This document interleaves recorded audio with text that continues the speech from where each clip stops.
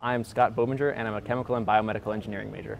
I chose chemical and biomedical engineering because I was really interested in mathematics and particularly biology, and chemical or biomedical engineering is a perfect melding between those because I've always had an aptitude for math, and I've always really liked biology, so it's just the two worlds meeting. I wasn't sure if I wanted to do research when I came here. I mean, it was kind of always on the back burner. Like, I always knew I liked science, and I just didn't know if that was what I wanted to do as a profession.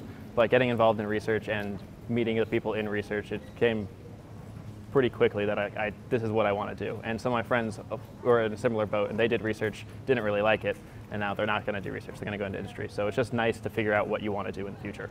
My research in Alzheimer's really got me interested in the brain. As I said, I was really interested in biology, but just not really knowing what I want to do with biology. But the brain, just all the research that I've done with it is really interesting. I kind of want to move from just overall connectivity in the brain to specifically the motor cortex in my graduate school schooling.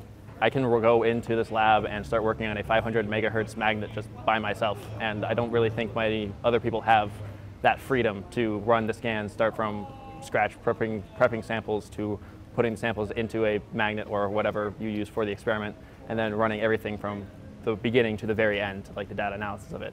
So I like that FSU kind of gives me that freedom in my research. I've made definitely lifelong connections with the people here at FSU, and I think that will last for the rest of my life by far.